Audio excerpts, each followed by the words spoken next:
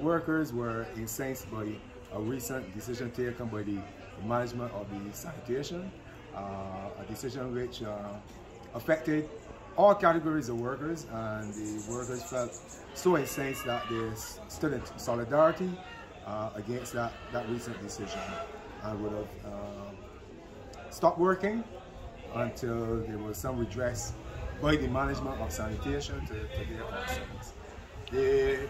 Obviously, they were so incensed that a lot of the other issues that were unresolved for some time were raised.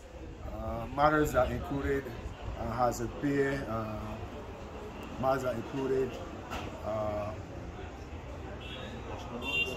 clothing allowance, outstanding payments and raises of salary and so on. All those matters were raised, and we have initiated a process of discussion with the management of sanitation to see how soon we can have these matters resolved. One of the main issues is the state of labor management relations. Yes, we have a good relationship with the board where we meet occasionally, but the management still, the operational management still is one where they are concerned that they're not treated with a level of dignity, human dignity and respect.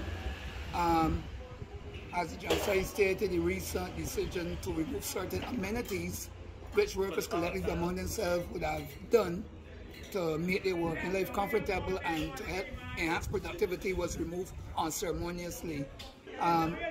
There's a lot of issues we are trying to curb. What we find that sometimes the absence of process, we try to advise that, for example, the case with Gregory Nichols involved with Lynch versus the Chief Personnel Officer, dismissal is not automatic for a criminal conviction. We try to implore them that this case sets precedents, and therefore their employees or they have issues before the court should a final decision or maybe after the court finalizes the matter.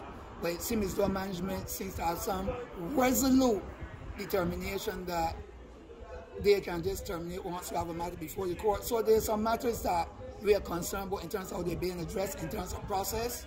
We think that the ERA situation is not following discipline should be incremental, where you document first, you give warnings, and then you can discipline.